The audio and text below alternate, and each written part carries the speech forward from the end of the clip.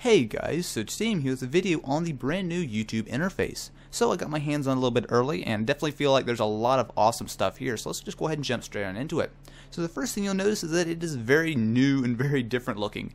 So they've replaced the white background with a kind of grayish. I think it looks nice. And on top of that, of course, there's lots of dark, blacks and blues and stuff, which gets a little bit more color. Definitely looks more like a site that was designed in 2011 as opposed to the previous version. So let's go ahead and start with this left sidebar. So of course you have your channel, you can see your videos, your likes, your history, all that kind of stuff. But on top of that, you now get easy access to your subscriptions.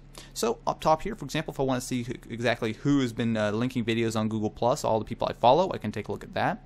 You can also do this on Facebook. It's not currently working for me right now, but I'm sure by the time this starts rolling out to everyone it will, and hopefully they add a little Twitter functionality as well. Beyond that, if we want to extend this, we can take a look at everyone that we are subscribed to.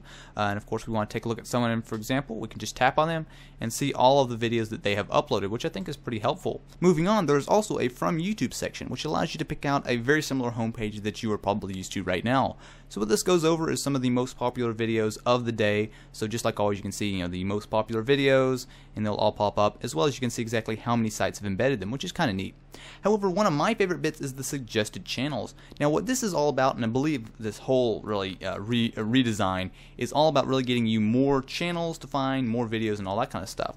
So we can take a look at some of the suggested channels for me. So for example, we can just take a look at Machinima, and by clicking on that it will pull up all of the videos that they have uploaded. So for example, they favorited, uploaded, all that kind of stuff. And if we like, we can feel free to just subscribe straight from here. In addition, there's also a new Add Channels button. So what this allows you to do is basically, just like before, get even more content from different people.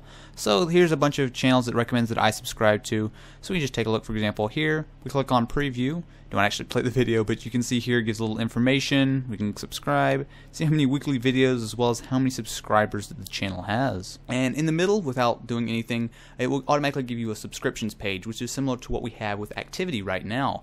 So what this does is it gives a never-ending thing of all of the videos that your friends, as well as the people who you've subscribed to on YouTube, have. So for example, these are people that have uploaded videos, or friends have liked, favorited, etc., etc. Now, while this is not bad in theory, one major problem is that if you have any more than a dozen or so friends, this gets very, very complicated very fast. So for example, there's people who liked and favorited all kinds of stuff. If you want, you can simply click on the Manage tab and it will take you over to your normal subscription page where you can go ahead and take a look at all your videos, but it definitely can be a little bit annoying. Alright, so enough of this. Let's go ahead and go over to the final new thing, which is going to be recommended videos. Very simple, very, very straightforward. It now shows a lot of recommended videos that it thinks you might be interested in. Some of them are, some of them aren't, but of course, if you're bored and you want to spend some time on YouTube, they are doing their best to keep you on the site. There are also brand new channel pages as well. Now this is actually opt-in, so anyone can try this out. I'll have a link in the description of this video. And it is very similar to the Cosmic Panda-like layout. So right here you have your featured video, and of course you can change that to be whatever video you like.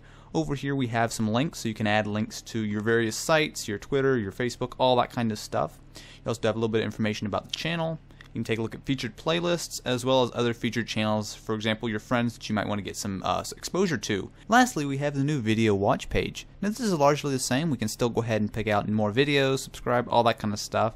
But in addition, there's also the new player, which allows you to change the size of the player. You can go full screen, or you can go back to large player or the small player. So it gives you a little bit easier way to go ahead and toggle the different settings, as well as of course you can change the resolution of the video from here. Anyway, that's going to be about it. If you enjoyed this video and you're interested in more videos like this, or indeed on anything technology related, definitely be sure to subscribe.